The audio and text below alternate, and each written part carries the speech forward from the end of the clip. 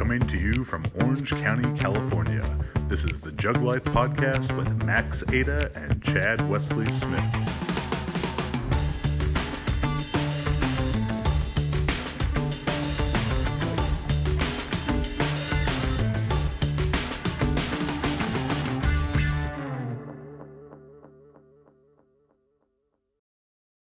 Hello, everybody. This is another episode of the Jugglife podcast. I'm Chad Wesley Smith, joined as always by Machiavellian Max Montana. How are you guys doing? And our special guest today, and what I'm sure has been a long-awaited episode. Let's just call it the Starting Strength episode. Hey. Our special guest today, Jordan Feigenbaum. Right, not to be confused with Mark Ripito, but I am, in fact, Jordan Feigenbaum. Thanks for having me, guys. Today's episode is brought to you by Hip Drives and High Fives. And very excited to... My first interaction ever with Jordan was telling him that he was weak on the internet in a starting strength fight. And I was like, oh, what are all these starting strength guys? And you guys can squat as much as me put together. There was like 4 of them. I figured it was halfway accurate. And then it turns out the one strong guy who does starting strength was in the conversation.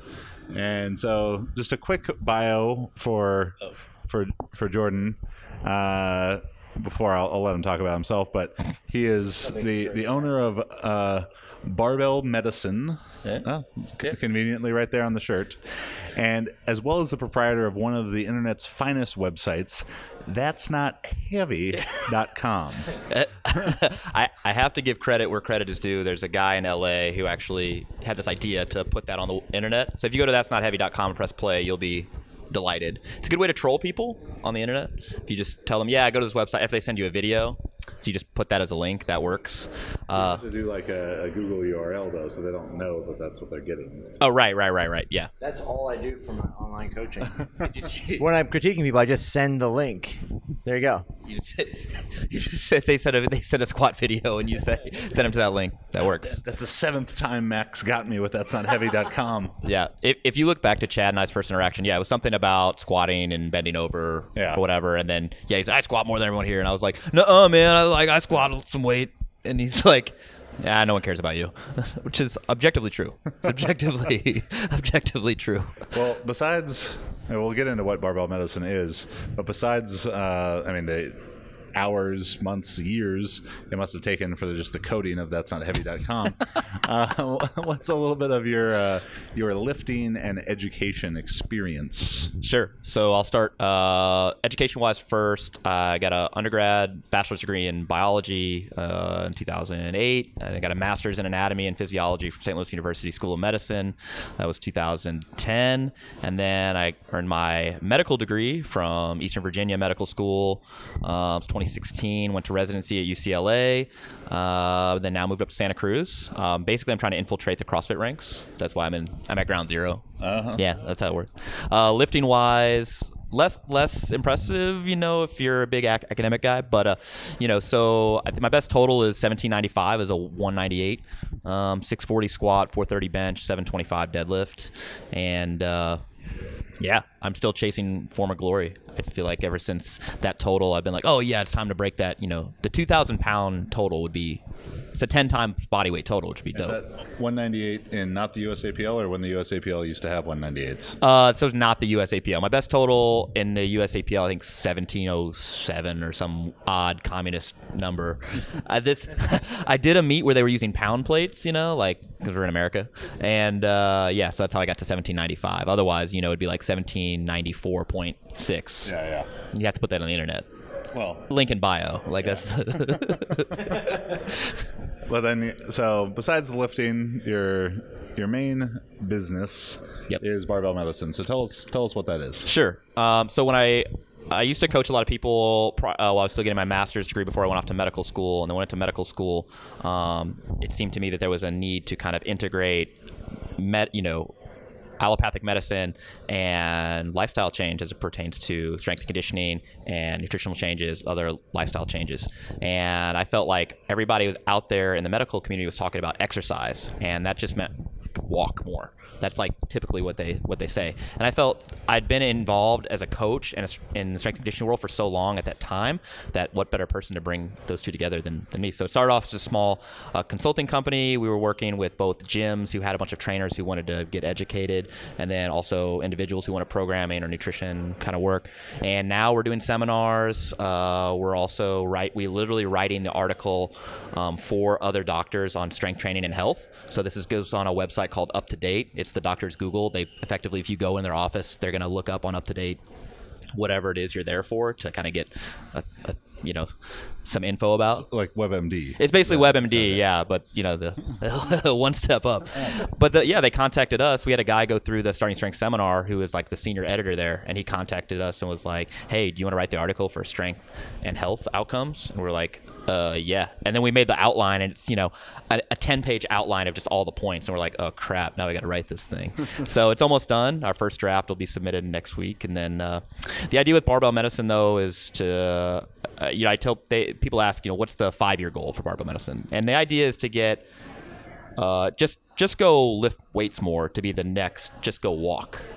Like I don't want that to be replaced. And I just want every practitioner to feel comfortable with saying you need to train more. And because I think we've all seen it be very effective. You guys work with a lot of high-end athletes, but you've also trained, people who want to get stronger, get healthier, and you've seen the benefit. Surprisingly, a lot of people don't come to me for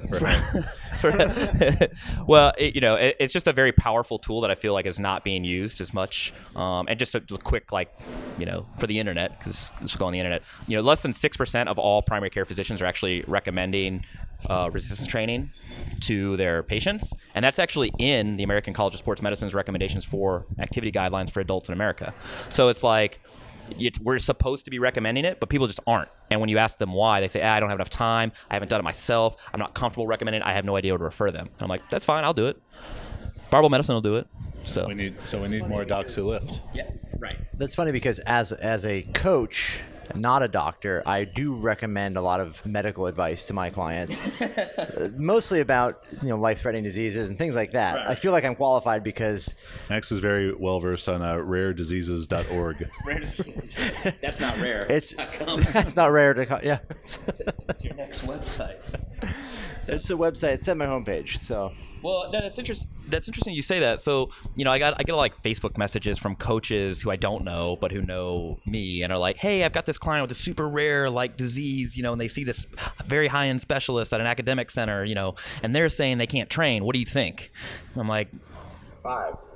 You probably should do 5s. Well, most of the time, there are only a handful of conditions that would preclude somebody from actually training. So most of the time, I think that off the cuff, you can't lift is probably incorrect. However, some of these diseases are super, super rare and have a whole spectrum of how severe they could be. And so for me to just say, hey, I don't know you, I don't know this patient, I don't know anything about them, to say, yeah, it's fine, would be irresponsible. But that's what and then the next response is, oh, well, where can I go read more about this? And I'm like, there is not something I can send you to read that's going to give you the okay to say, yeah, you can train. Because if it's not okay to train, you might have skipped over that part, where they talk about resistance training, in the book. So yeah, that's been a really interesting thing. But again, I think just getting this information out, it's going to help everybody involved. Yeah, I think that's very important work. Definitely, kind of bridging that gap between the medical world, the training world. We're fortunate to be around people like Dr. Quinn Hennock, doing that between the physical therapy world and actual training. So, they're not just telling them stop squatting, stop deadlifting because your knees hurt, your back hurts. So I think you're doing that on even a bigger scale. Yeah, it's interesting because it just stop lifting or just take a break, or can't you just, not train for a little bit? I feel like that does more harm than good. And the relative risk of resistance training in general is so low compared to any medication I could potentially prescribe, any other lifestyle change I could potentially, recommend, that I feel it's almost medical malpractice to say, just stop, or you can never lift anything above 20 pounds. It's like, where does that even come from? We in America now, we're always Tracy Anderson, I think. You're right. Yeah. You're a medical doctor, Dr. right? Tracy Anderson. So you have pledged the Hippocratic Oath. Right. Is that right? So technically you couldn't prescribe bad training to somebody, right? Because that's going to be potentially against the. It's not ethical. It's not ethical for you to do that. So all of your training programs have to be good. Yeah. Right? Yeah. So I've had to get rid of all my bad training programs. Well, and speaking and speaking of bad training programs, when we come back from the break, that's in the podcast business we call that a segue. Yes. When we come back from the break, we're going to take a little strength history minute. When we come back, we're going to yell at each other about starting strength. Speaking of bad training, Jesus Christ. O.D. Wilson was one of the most talented and massive strength athletes of his era, finding body sizes that range anywhere from 6'5" to 6'7", weighing likely somewhere between 400 and 440 pounds. Wilson is said to have 42-inch quads while wearing size 23 shoes and wearing a size 26 ring. Most ring charts that I found while researching this only go up to a size 13. So basically, OD had a 5-pack of bratwursts on each of his hands. He was the 1988 IPF World Champion in powerlifting with a 454.2 kilo, 1,002 pound squat, 257 kilo bench press, and 397.5 kilo, 876 pound deadlift for an 1102.2, 2430 total. That was in the older single ply equipment and was the world record at the time. He also took second in the 1990 World's Strongest Man, losing a 5.5 point lead on the final event, which was a 200 meter race with a 100 kilo weight on his back. And he lost that to John Paul Sigmarsson. Not exactly a world's strongest man type of event necessarily. He also worked as a bodyguard for Michael Jackson and appeared in the 1988 film Cyborg alongside Jean-Claude Van Damme. All right, so we are back from our Strength History Minute. Again, here with Jordan Feigenbaum of Barbell Medicine. And in addition to Barbell Medicine, Jordan he's kind of high up in the starting strength hierarchy. I sit on the right hand of the Ripito. So are you the Holy Spirit, or? I think I'm Jesus. Okay. He was a Jew, and then also, a lot of people didn't like him. So I feel like The similarities are. Yeah, they really end there. But you have a beard too. I also have a beard. I am not a carpenter, however. Huh. Yeah, I buy a lot of wine. Yeah. Okay. Better than nothing. Yeah. All right. So, as avid fans of the Jugglife podcast, as you are, because that's the only kind that we have, you know that among our favorite topics, when we're not making fun of multiply high squats or providing exemplary information about how to become strong, we enjoy a few jabs at the starting strength community. And I think, Jordan and I have talked about this kind of stuff before, but I want you to tell us how we're wrong. What are some of the misconceptions that the uninitiated have? Well, okay. I mean, so I think the easiest way to do would be like, what are the general assumptions about starting strength that people make?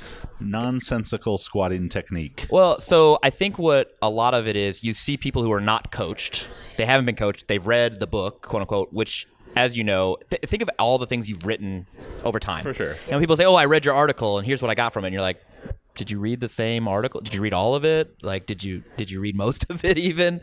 And so people will come in and they'll be doing a good morning squat, and they'll be really way bent over, and there's effectively no forward knee travel to use the quads or whatever. And they're like, and then you see it, and you're like, "Oh no, this ugly," and you call it a Ripto squat because you're so pissed you have to fix this again. I had a crew come into a seminar in Long Island once, like four people wearing starting strength sweatshirts. Oh, good. All together, and they all did that. They all did that. Yeah. Yeah. Yeah. And they had a sweatshirt, so it seemed pretty official. Sure. Right. Because if you were wearing a sweatshirt. Yeah. It wasn't a t-shirt. It's not cheap. Actually, I think the only organization that would have a sweatshirt would be Starting Strength. I feel like. Was it like a gray cut off right here at the forearm? No. Neck cut out? No, but it was gray. I mean, we had that part right. Okay. But I think it was the kind like a gray body with a different colored sleeve. Oh, the Letterman. We call that the Letterman. Right. So that squat is not actually what we teach in our seminar, for instance. And so invariably, you'll have two different types of people show up at the seminar. One who have read all the books, never been coached though, and they're like way bent over. Their knees don't translate forward at all on the way down, and we're like, push your knees forward. You're going to be more upright than you think. That's like one, and that's if they've read the book and they've feel like they've trained a little bit themselves. That's what they end up like unless they're really athletic or you just pick this up naturally.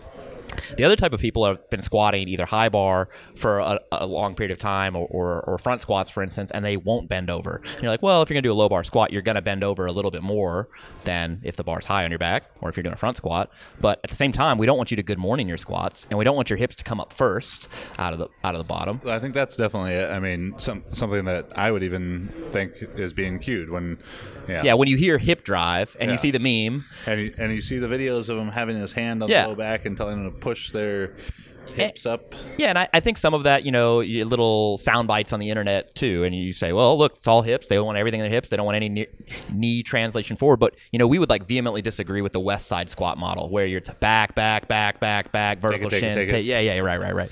And, we're like, no, you want your knees to go forward so you can use your quads. Your quads are super strong. They ultimately have a ton of motor units stacked up per inch. That's why they're way stronger than your posterior chain could be. Why wouldn't you use them? That'd be silly to not. Yeah, but I think, again, if everyone is being held as to the critical standard that RIP is, where, hey, have you ever given somebody a cue that may be taken out of context? I think it's passable. I think perhaps the hip drive cue has been overdone on the internet by people who have, fanboys or whatever, who have read the book, seen a video, but not necessarily coached a large swath of people. So I rarely will cue just the hips when I'm coaching a squat, unless they're just actively lifting the chest out of the hole, and that's messing with their mechanics. And ultimately, I feel like we all want the same thing. If you want a high bar squat or a low bar squat, you want the barbell to move in a straight vertical line over the middle of the foot. You want repeatable, consistent mechanics, and we all want that. The back and legs together. Yeah, exactly. And so if you can get that without cueing hips or knees or chest, well, that you're just going to do what you have to do to make the mechanics work. So I think that's like probably the biggest misconception. There was a guy on Reddit who was basically was like, well, Feigenbaum's not even that strong. Like, he squatted 640, but it was in wraps, and the wraps basically made up for his back angle bending over. And I was like, it was over 3 times body weight, but that's cool. The wraps don't tend to really affect the back much. Yeah. I've noticed when I'm squatting in wraps with very strong legs, I need like 2 belts. Let me wear 2 belts. That would be better. So then I squatted 600 in knee sleeves, right? And he's like, yeah, well, you're still bent over a lot. I'm like, well, the bar's pretty low, and I don't have like super long torso, and also I pulled 725. So anyway, just get off my jock. But his thing was, he's like, I fixed so many rip-toe squats. I'm like, well, me too. If you're going to call the uncoached, misunderstood version of the squat the rip-toe squat, in the misunderstanding, though, if there's the books out there, Starting Strength and practical programming stuff, I've read Starting Strength. It's probably been a good dozen or so years. Sure. But if it's being so commonly misunderstood, like, shouldn't that be getting addressed on a broader scale? Yeah, so there's definitely articles and videos about like, hey, here's what you're probably doing wrong. So there's that. And then the other thing is, think about the sample size, right? So Starting Strength is probably the biggest selling strength training book on Amazon. It is certainly. And I have a rough estimate of how many copies are being sold per year. And then you think about the general intelligence of like the world, right? And then also the squat chapter, I think it's like 180 pages or something like that. And so you get through that once and you feel like, I got it. Yeah. Nay. You're gonna have to go back through it again. It's like you watch Westworld, right? You watch it once and you're like, oh, it's cool. And you watch the second time, you're like, whoa, I missed so many things. The third time, you're like, why do I miss so many things again? How is that possible? I've never watched Westworld, but I feel like Arrested Development is like that. Yeah, too. right. The jokes, they run deep. It's the same. In fact, I compare Westworld to Arrested Development on a daily basis.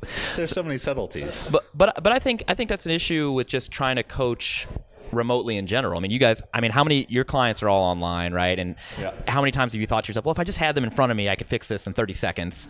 But in reality, and you spend a bunch of emails and, other videos trying to correct the same thing or whatever. And I don't know. So I think misunderstanding is almost par for the course when you don't have your hands on somebody.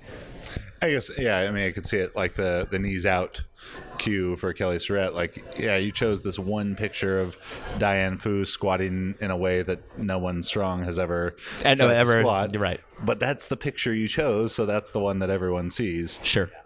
At least in that particular case, I feel like he's really dug in on that cue, and I'm not sure if I can speak one way or the other because I'm just not a purveyor of a lot of Rippetoe content to know if he's sort of done the same on that. But yeah, I don't know. I think I would obviously admit like my certain bias being involved on this side, so it'd be very difficult to say, well, I'm free from bias. I stand to gain if starting strength does very well, and I think Rip's been great to me so far, so I feel like I owe him in a way. So that's me like publicly like admit, saying, hey, this is my bias. Okay. But at the same time, I don't think it would be fair to characterize Rip squat as like all hips, good morning, just use your back to lever the bar up, because that's not necessarily what we want. They put their hands on the bar in a weird manner. Well, yeah, well, for the elbows. Wait, so you're talking about the false grip, the thumbless grip? Yeah, but it's not even the thumb.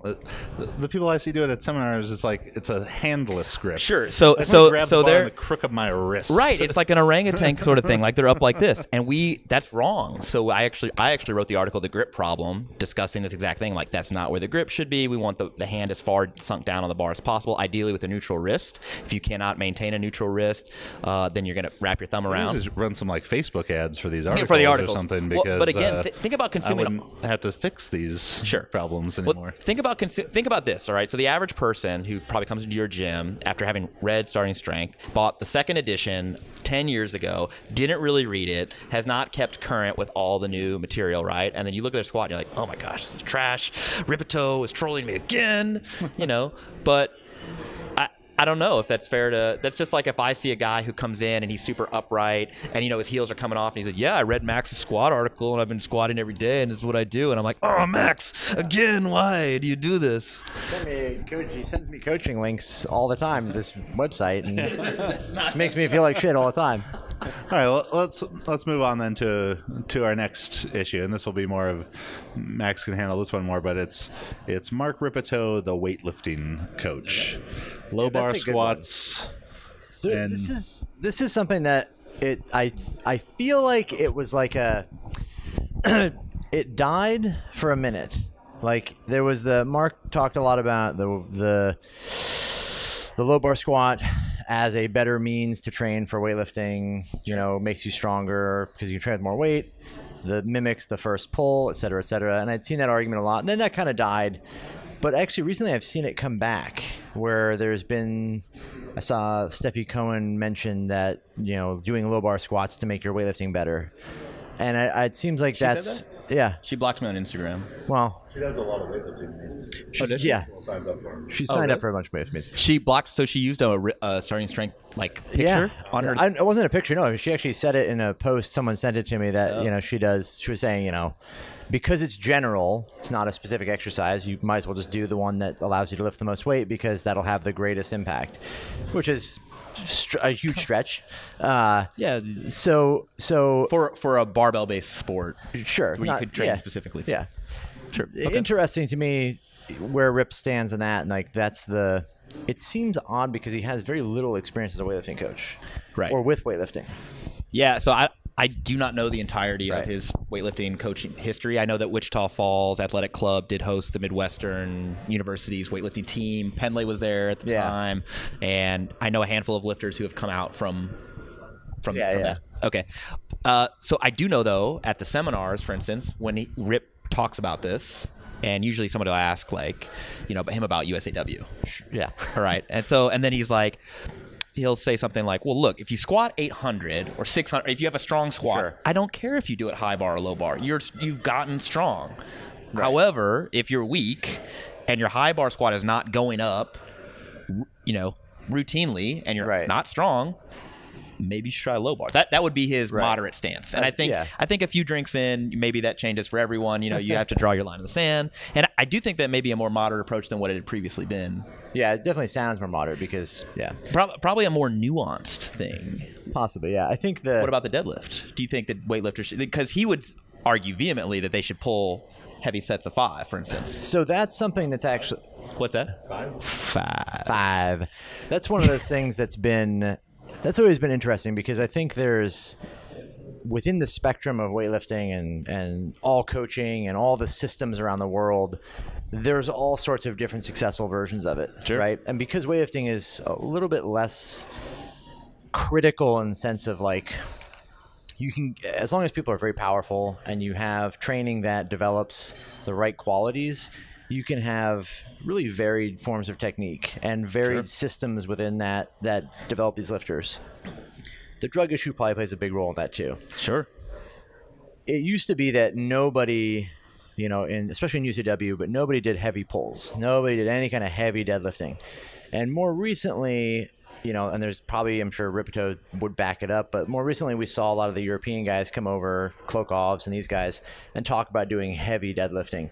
I do think the volumes, like the really heavy 5s, are probably done much, much less often. And as the qualification goes up, the timing is really far. The timing of them relative to the competitive season. Right. So in a more developmental block versus way far from competition.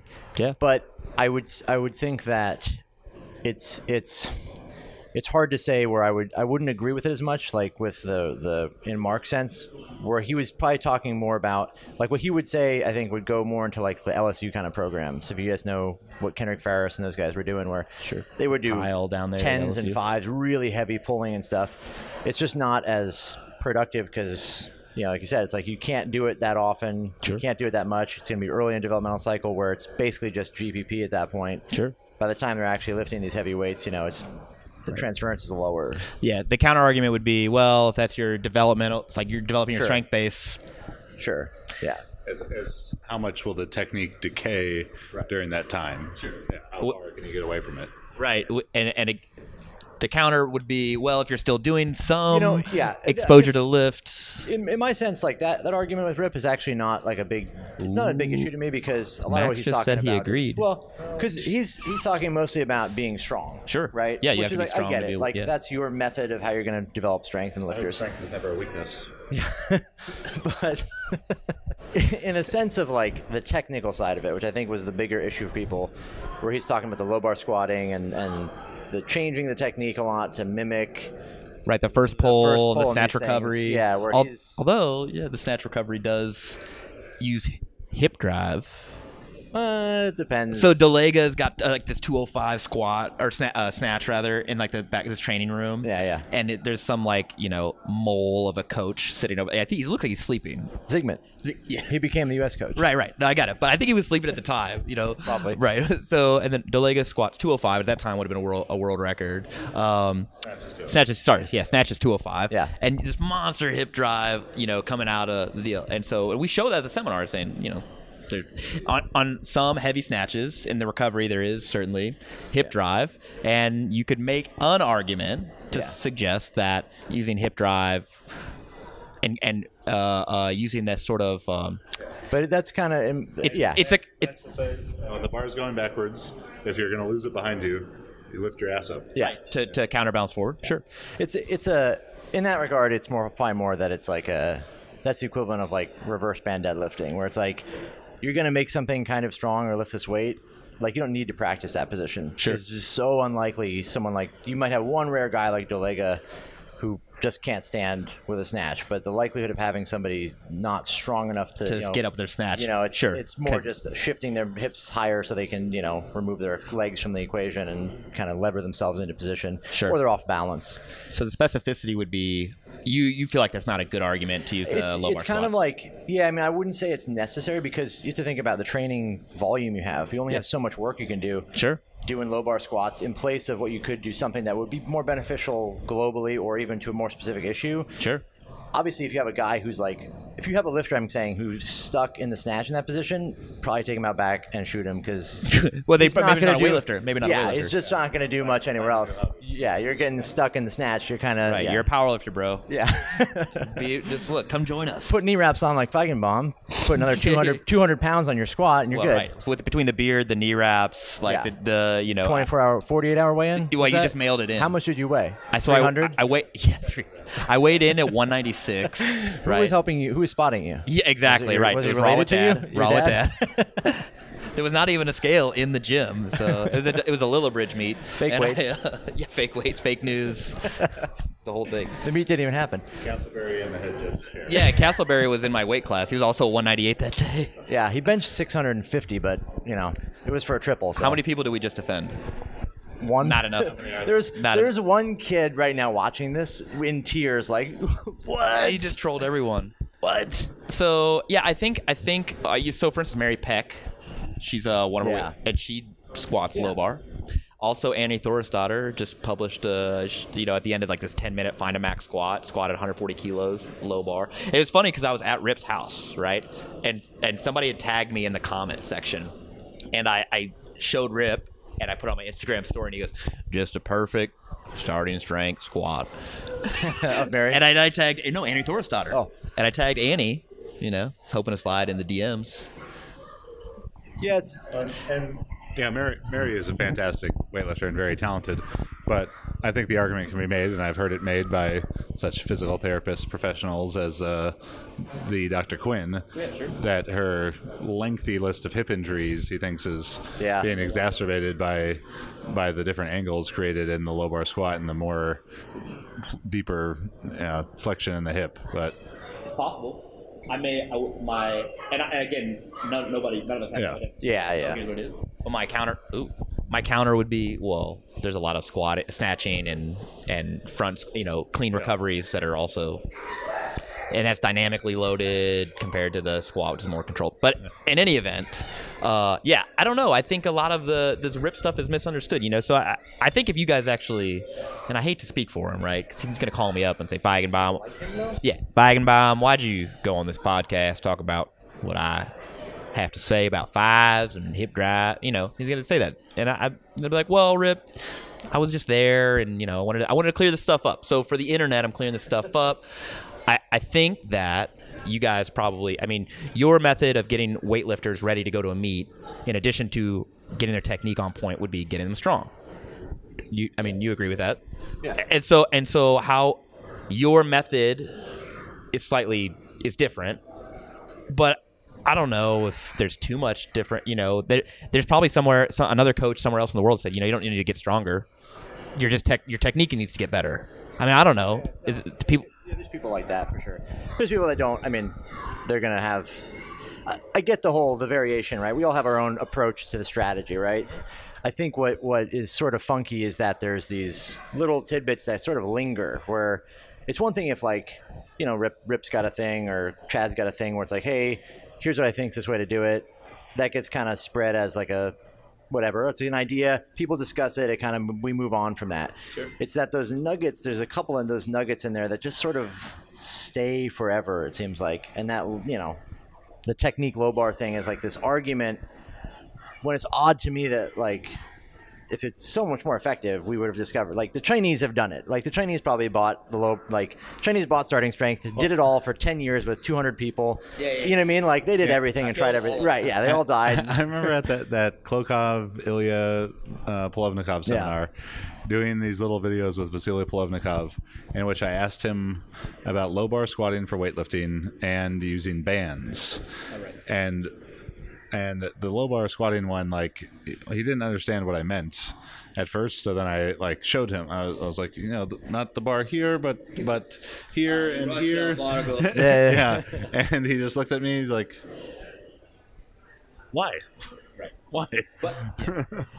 But all of their people squat, 300 kilos plus. You know. So I think Rip's argument would be, look, if we're having issues developing strength in somebody, we can use more weight on the low bar, and perhaps that would allow them to manifest more force production in other in other lifts. Yeah, and I guess some of the It'd be tough. It'd be, it's hard. You have to run this double blind, like randomized. Oh, I can't feel the bar in the low bar position. And I think a lot of that gets to a bigger issue of that Max has talked a lot about in regards to the squat and its role in weightlifting. Is it to lift more weight, or is it to make your legs stronger? Right, specifically as they apply to the clean and jerk Yeah. and the snatch. Because even Sure. in American lifters, it is not he who has the biggest squat who lifts the most weight. No. You know, it's kind of like a big squat is great if it's a byproduct, you know, to great training, not if it is the goal of great training. The goal Sure. is the goal of powerlifting, but weightlifters who have big squats, like, yeah, there are times where raising the numbers in the squat is the focus, but there are times when it needs to not be the focus, because just how much you can squat isn't, you know, Yeah. a big squat a great weightlifter does not make. Yeah, I think in elite weightlifting, you sort of get, you know, a lot of this gets conflated too, because you have, I mean, you're high level genetics and they great coaching, a lot of variables. Yeah, and all the selection bias has already occurred, and you're like, you see these things, and it's hard to make a lot of sense of that. You, on the other hand, you have these recreational weightlifters who are like, I want to go to a meet, and I really just want to snatch 100 and clean and jerk 140. And you're like, yeah, but you only squat 140. Right. And you keep trying to train their high bar squat, and for whatever reason, it's not consistent, productive, whatever. And you're like, Yeah, maybe it you could low be bar to drive your, because then if you got this guy low barring, Yeah, and general strength is going to be a fast. The same idea in throwing. This is why America struggles in like the hammer throw, because the quickest way to throw the hammer pretty far is to get really strong really fast. Sure. But it actually inhibits in their long-term development, because they've lost some of these movement qualities and speed qualities by, you know, spending all this extra time getting strong versus Exactly. actually throwing the hammer. Yeah, and the technical development. Yeah. But we could go on and much more lengthy discussion about this. So let's take another quick break in which we are going to take a minute to get to know Mr. Max Montana Ada. In case that people seem confused, they think that Montana is a nickname. It's actually his middle name, as well as where he's from. If I was going to do a different sport other than lifting, what would I want to do? I don't even. That's a hard one. I would, you know, do I have to be good at it? I guess not. Like, because I'm probably not a very good athlete at the other stuff. Describe your running. The first time I ran in front of my wife, she turned around. We had to run to a bus stop. So I was running behind her to catch a bus stop. She turned around and looked at me, and she told me later that she felt bad watching me run. She felt like noticeably distraught, seeing that she had put somebody in a place that they had to do that with their body in public. So, I mean, I would, you know, a sport I would pick would probably be something that's totally different, like, I don't know, some kind of like field sport or something. I mean, korfball or something really popular. Orienteering, korfball, handball. I don't know other. Team handball or Mexican handball? High-a-lie. High-a-lie sounds cool because you got basically a weapon and a ball, and that sounds like it'd be cool. Anything I think that if I was, you know, if I was going to do a different sport, I would pick a sport that allowed me to associate with a different type of person, like really rich people, like Miami Vice kind of people. Like, you know, you go in and you walk in and you have like a blazer rolled up. Don Johnson's waiting for you to play your next match. Racquetball maybe. That would be fucking cool. Buying tickets to sports and events can be complicated. There's a better, simpler way to buy with SeatGeek. SeatGeek is the smartest, easiest way to get tickets to live events. With SeatGeek's seamless mobile experience, you can buy and sell tickets in just 2 taps. SeatGeek helps you find the best seats at the best prices, fully guaranteed. There's a thing quite like seeing your favorite team or musician in person, and SeatGeek will get you closer to the action for a great value. I have the SeatGeek app on my phone. It's by far the easiest way I've found to shop for tickets. I can be anywhere, and with just a few taps, I can instantly find seats. I actually just used SeatGeek to buy tickets when we were in Ireland to go see the Ireland versus Fiji rugby game. SeatGeek is designed to make your ticket buying experience easier than ever. SeatGeek saves you time and money by searching multiple ticket sites to compare prices and find amazing deals, and to get you the most bang for your buck. SeatGeek grades every ticket based on value to help you immediately identify the best seats to fit your budget. Plus, every purchase is fully guaranteed, so you can shop for tickets on SeatGeek with confidence. Make SeatGeek your go-to app for finding the best deals on every type of ticket, from sports and concerts to comedy and theater. Best of all, Jugglife listeners get $20 off their first SeatGeek purchase. So just download the SeatGeek app and enter the promo code Jugglife. That's promo code Jugglife for $20 off your first SeatGeek purchase. All right, so we are back from getting to know the Montana madman Max Ada. And so what I want to talk to Jordan about now, obviously a well-read, intelligent, well-trained young man. What are some of your resources that you look to learn about, things that make you better at lifting things? Lifting things. Yeah, that's interesting. So I do read a lot of your guys' stuff. Obviously. Thank you. So thanks for all the gains, guys. I do say subscribe to journals, which the stuff that comes out of there isn't terribly practical for like strength athletes, because it's like, 20 untrained college students, gained 20 kilos on their bench press if they benched regularly, and we're like, duh. Yeah. But also I read a lot of Zordos stuff and Dr. Jake Wilson, his stuff, and RTS, whatever Mike and those guys put out. It's been interesting. I don't know. Have you read Mass? This is Greg Knuckles. I've seen two of them. There's maybe it just came out with like the fourth one this past week. Yeah, I dabble in that, but at the same time, I'm also keeping up with the medical stuff, and that stuff all just gets auto sent to my email. I have it's called Journal Watch, so any keyword that I tag basically pops in. So basically I have an inbox full of creatine articles. No. it's all I want to know, and then testosterone in the other one. But yeah, that's usually those are the things I usually look to for training related stuff.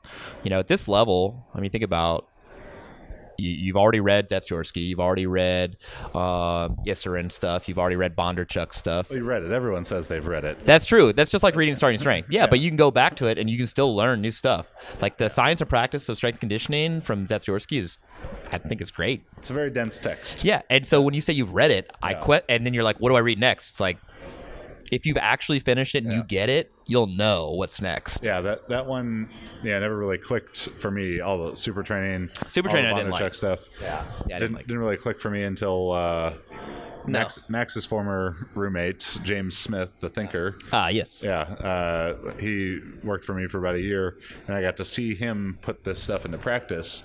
And at that point, I was like, "Oh, so it's the simplest, most intuitive answer, written in the most convoluted language possible." Right. Well, you can say in 7 words, let's say in 700, and then you still not give no examples at the end. Yeah, I was like Dr. Mike. I'm not actually really sure what happened in this project, but he was supposed to be translating a Sheko book. They had a translator to go from Russian to English, and then Mike was going to go from English to human. Right. I see. Do you like Sheko stuff? We had him for the seminar, and it just seemed like very, basic sports science. I trained with him. I did remote coaching with him several years ago now. I liked it. I mean, it's like a weightlifting. I mean, it's all taken from Medvedev's, his basically like his system of weightlifting turned into powerlifting. I mean, so you're doing a bunch of frequency and volume and very specific stuff. Yeah. Oh, that's weird. It works. Yeah, it's strange. Oh, weird. You wouldn't just change exercises all the time and wave up intensities to non-sport specific things and we would do, once we got into the Circa Max phases, then we would do bands and chains and boxes. They did some not squatting to depth. They did some ones. They did some tens. So you could pretty much just average out to 5s. Average out to 5s. That's what I heard, that you just do 5s. But that's interesting. So on our podcast. This last week we were talking about, if your 5RM is going up, you can reasonably ascertain that you're getting stronger. However, how that translates to a 1RM, you don't really know, especially if you're not practicing singles a lot, because it's a skill in of itself to take all the strength that you've developed and display it in a true, 1RM. So if you're not regularly practicing your sport, you may get some decay in your actual sports performance. But if it's a GPP block, maybe you don't care about that, at the time. So what is next for Barbell Medicine? Projects, products, anything coming up? Yeah, so we're slanging supplements. Still not doing link in bio because I still have my soul. He actually has his coupon code is written under. Yeah, what you can't. Under his shirt. He's gonna take. I'm gonna take it. off I'm again. Jordan 27, and it's a 3% discount. It's but no, we're expanding. So Alan Thrall, he got his starting strength coaching credential, and so he wanted to do some remote coaching. So he's working with us. Austin Baraki, he's another doc, and he's working with us as well. And yeah, so we're expanding a little bit, trying to get the message out. We've got seminars, so we're going to Sacramento. We were going to go to your gym down in. Yeah.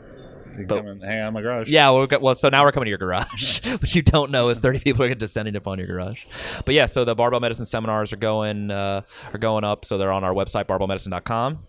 And we send a newsletter out every week, so you can go sign up for that at our website. I do a lot of trivia. That's my favorite part of the newsletter, is like 5 things you don't know. Five things you don't know. Well, right. Yeah. I thought you would appreciate that. So just for while you're here, what animals besides humans can get sunburnt? I was about to say giraffes, but I know I thought giraffes and sunburn because their tongue can't be sunburned. Right. That's why it's black. Right. Pigs. Yes, that's 1. There's 3. Oh, there's 3. That's really good. I'm impressed. How did you guess that? From Colin Courtney's pig, I looked at it and I was like, that thing could be sunburned. I just thought they turned to bacon. Can't get sunburned. That's extra sunburn. That's Is it whales? It is not whales. So hippopotami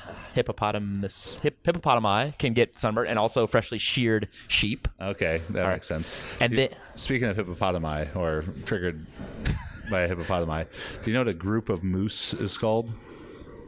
It's not a school. No. It's not like a bully. Nope. Okay.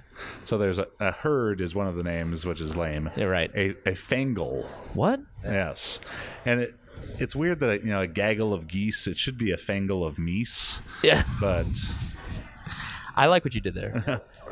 Moose are really dangerous. Max would Going to know. Montana, when you get near it's What was your pet moose's name in Montana? extremely dangerous. This is a public. Obviously, bullweagle. Anyone that doesn't know how dangerous a moose is, clearly don't venture into the wilderness of Montana alone. I still can't believe you're from Montana. Yeah. I don't believe you. Max lived in a log cabin. I did, yeah. And you just squat 30 times a week? That was after we moved into the city. I was a city folk then. He was homebroken. All right, so that was the 1, and then I'll give you a second one, and then we can. I'm just glad I nailed my. Yeah, no, you crushed it. What is the largest tire manufacturer in the entire world? Who makes the most tire? You don't need to sign up. Neither of you need to sign up for our newsletter because you're too smart. That's impressive. How did you know that? I have an 11-year-old. If you have kids, maybe you knew that. Yeah, they make like 370 million tires per year. In the world. Yeah, Michelin only makes like 170 mil. Yeah. So we're talking about number of tires, Right. Not like volume absolute, of- but they use more rubber. Huh. That seems inefficient. Joe's Huge Ass Tires also manufactures large. You can find them on North 7th, Bozeman Avenue. If you're interested. It's funny. Yeah. Otherwise, I'm just doing shirtless Instagram lives on the daily. Jordan_Barbell Medicine. I make my breakfast in the morning, and I don't put a shirt on. Do you wear a shirt in your own house? From time to time. Never. What's your pants situation like, though? Well, they can't. Nobody's ever seen my belly button on Instagram, so like you don't need to know. That's where you draw the line. Yeah, that's where I draw the line. Yeah, that's where I draw the line. Like you can't see that. So yeah, but that's what I do. I do the Instagram lives daily while I'm making breakfast, and people always troll me, but it's just dudes. There's no chicks there. There's a lot of dudes on there. Yeah. They just get angry at your naked body. Right. They're like, Your big pecs are just pissing me off, buddy. your body hair's not natty. Yeah. I'm like, dude, I know it's Jewish. If I was in that room with you, I'd be so close to your face right now, you could taste my lips. Just to tell you off. Put your shirt back on and stop being so sweaty and muscular. People say, put your shirt back on. Yeah, people say, and I was like, it's my own house. Put your shirt on. They're my own eggs. They're like, aren't you afraid the hair's going to get in your eggs? I'm like, no, I hope it does extra protein. Yeah, right. Where can they find you? Yep. So barbellmedicine.com is our website. We put out articles there regularly. Also, you can sign up for our newsletter. Jordan_Barbell Medicine is where you can find me on Instagram. That's probably where I'm most active on the internets. You guys got a podcast now too. Yeah. Medicine podcast. Barbell Medicine podcast. It's on. Creative name. Yeah. We really. Yeah. Yeah. Well, we want to do Barbell Medicine 5, but it was already taken. So you can find us on iTunes, Stitcher, SoundCloud, and the Tubes. We have a YouTube channel. All right. Yeah. Well, speaking of podcasts, Here's the best one. If you enjoy the Jugglife podcast, please go over to iTunes, give us a 5-star review, write us something nice and or funny. We always appreciate that. It helps more people find the podcast, like Fit Life of Cam, who told us one of the most informative, helpful, and entertaining fitness-related podcasts out there. I listen to every podcast during work and then watch the YouTube video later just to look into those baby blues. Kidding. Kind of. I take notes. I'm a beginner powerlifter and trying to learn how to do my own programming since I can't afford a coach. Each episode helps me get more knowledge as how to do this. Thank you. No, thank you, Fit Life of Cam. If you send me an email, chad@jtsstrength.com, I'll send you a t-shirt or something. Beyond that, make sure to check out the events section of store.jtsstrength.com for any upcoming seminars, powerlifting or weightlifting with me and Max. Visit juggernautcoaching.com for our powerlifting, weightlifting, and super total coaching. And subscribe to YouTube. We're always proud of the content we put up here. Powerlifting, weightlifting, all kind of nonsensical Rocky montages and anything else. So, Max, where can they find you? You can find me on Instagram, Max_Ada, or on Facebook. If you have any questions or inquiries about the Juggernaut online coaching, email me, max@jtsstrength.com. And I'm Chad Wesley Smith, at Chad Wesley Smith and at Juggernaut Training on Facebook and Instagram, filling up your news feed all day. Thank you to Dr. Feigenbaum for joining us today, for putting up with our blasphemous